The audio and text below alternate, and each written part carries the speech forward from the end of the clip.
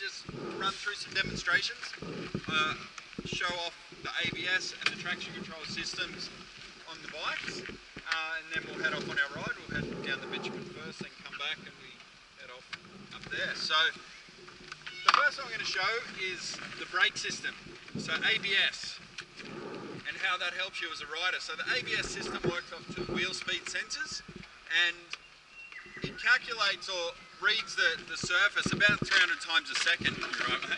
Yeah. Roll back a little bit more. Yeah. You're nearly in a spot there. Keep straighten the bars up. Bit more, bit more, bit more, bit more. Try that. Okay. Is that enough? Yep.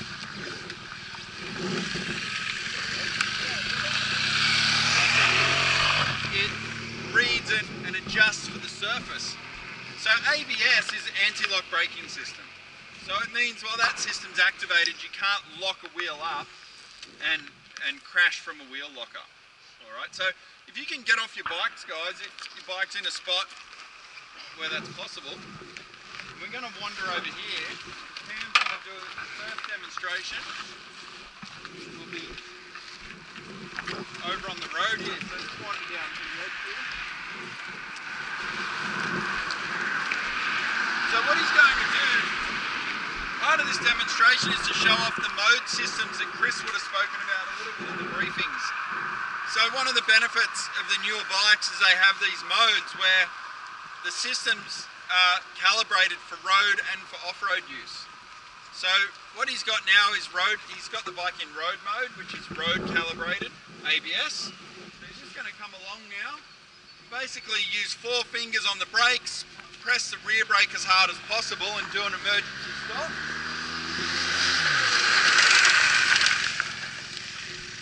See the rear tail light flashing a little bit too. That's another safety feature, so when you brake hard on ABS, you fire it off. Tail light flashing, try and get the attention of traffic behind you as well. But you can see how stable the bike stayed. No tuck, there was no funny reaction, the bike just slowed to a stop.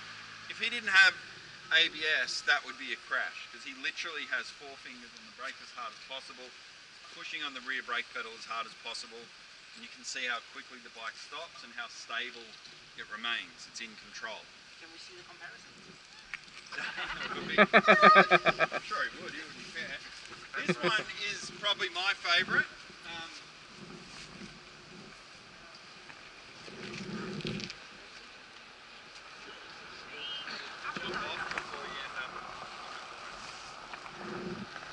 So this time what Cam's going to do is he's going to come down the road and swing onto the dirt, but he's going to start his brake application on the bitumen and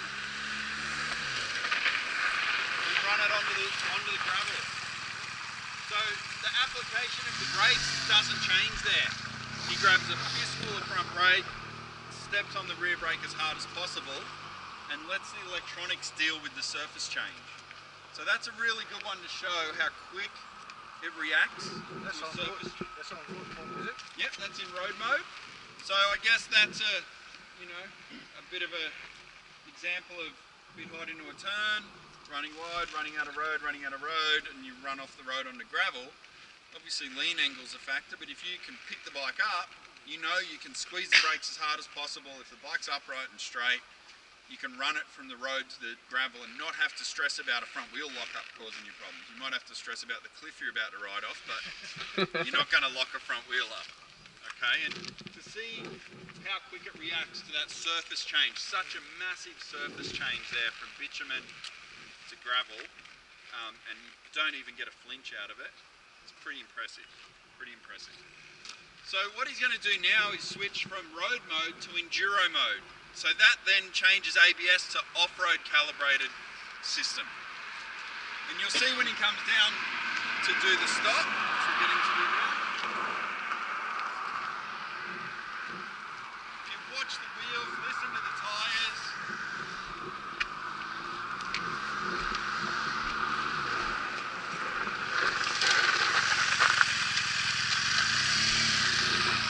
You see the market leads in the gravel as well. It's almost like micro skids. So what the ABS system does when it goes into off-road mode is allow more slip before it intervenes and releases the brake.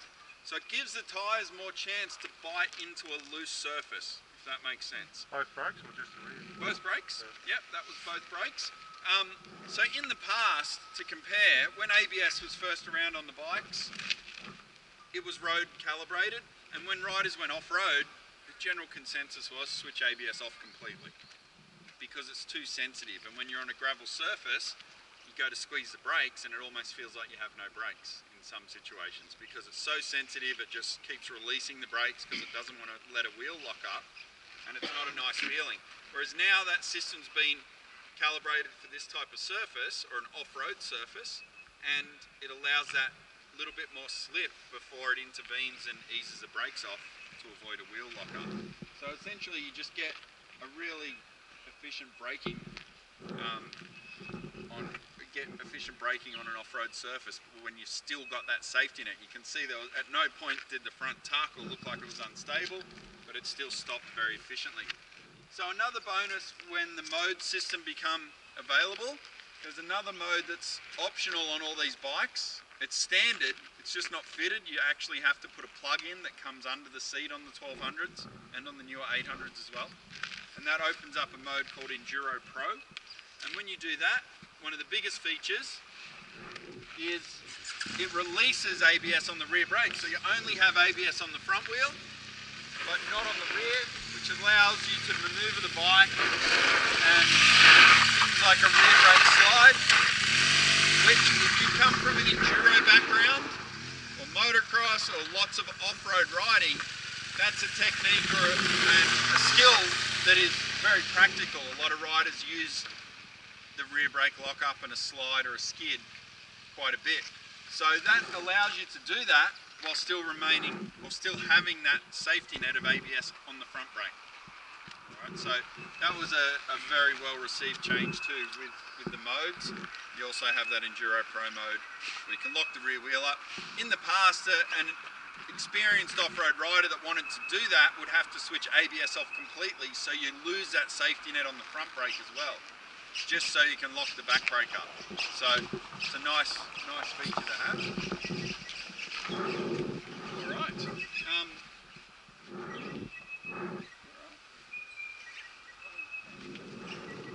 Yeah, exactly. So the next one any questions with ABS? So it's pretty impressive. I love seeing that transition one from road to dirt. I know as a rider when we do that demo, you're nervous every time you do it because in theory it shouldn't work. You should crash. Yeah, Chris was saying you're about putting a lot of trust in some programming there, but anyway, it works. Yeah, Chris was saying, tell us about the aluminium plates and the safety water. Yeah, exactly. Yeah, we do that one too, and yeah, that's scary. And there's actually a bike that we use sometimes. I've ridden it a couple of times. It's an ABS demonstration bike. It's got outriggers on it with these big nylon skid plates on the outriggers. I don't know if you YouTube it, you'll see it. It's a Bosch bike. It's an 800, GS 800. And you ride along, you turn ABS off, and you grab a fistful of brakes, and you got to hold on as tight as you can, and you let it crash, but it crashes onto that. Yeah. It's crazy, it's scary, it's stupid. Anyway, I've done that once, not again. So, if there are no more questions with ABS, we're going to switch over now and talk about traction control. So, same wheel speed sensors, same sort of 300 times a second as far as it reads the surface and reacts, but this is all about throttle input and how the power is delivered by the rear wheel and wheel spin. So traction control is there to stop excessive wheel spin and stop losing control via the rear wheel sliding out if you give it a little bit too much right hand. So the first one he's going to do is go to road mode, and this is just to show how sensitive it is and how well it works. So he'll be in road mode and he's going to snap the throttle from 0 to 100%.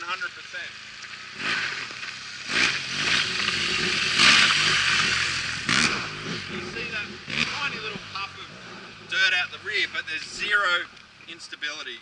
You'll see him come back, he'll probably throw some lean angle in and snap the throttle as well.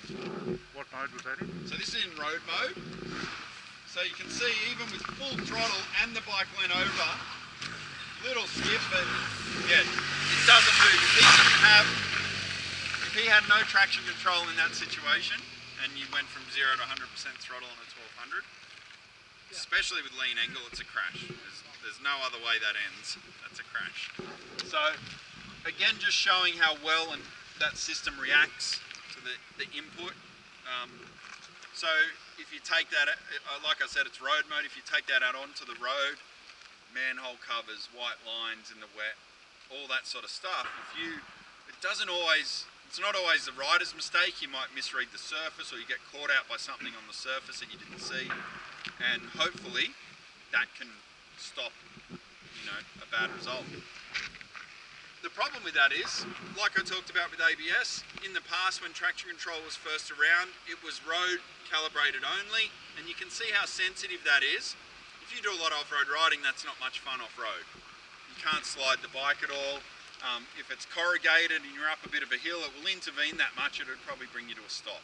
You wouldn't actually be able to ride up the hill. So, same as ABS, there's now off-road calibrated systems. So we'll see Cam come through and do the same thing with the right control inputs. In enduro mode, it frees up the traction control, so he'll be able to slide the bike a little bit.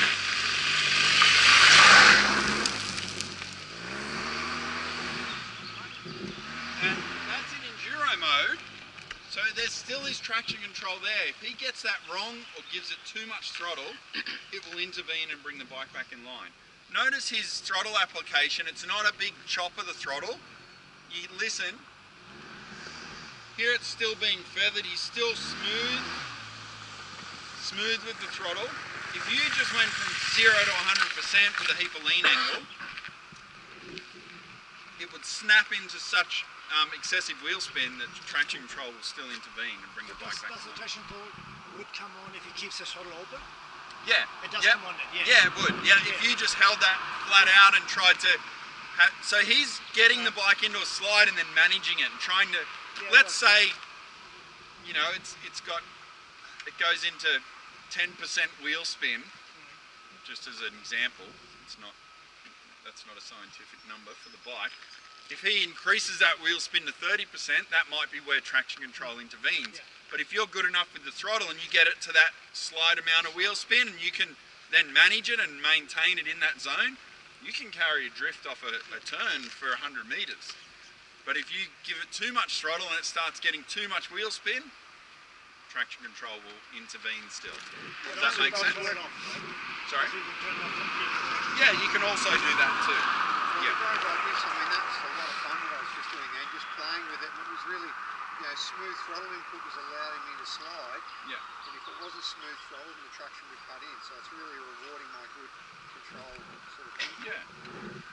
So it's an unbelievably smart system. It's so refined. Yeah. I mean, I'm old school. It used to be, electronics, turn it all off. Get back to spinning up the tyre. It's all crap. And now I'm totally changed pace because the new systems are so good. You can still slide. You can still drift. There's times when you can still turn the back brake off if you need to lock it up. But I found that with these, like the enduro calibrated system, there's really little to no time you'll ever need to, turn that off. I mean, it works everywhere. So. It would be even better if the bike would recognize all these conditions and you don't have to press any button. Yeah, just some sort of sensor. Rain and stuff like that. Sure. Once you get your brain implant from BMW, that's when that works. I'm sure they're working that on might already be there, we don't even know it. Yeah, it's in the new Shoebach helmet. Yeah, exactly. So is there any traction control in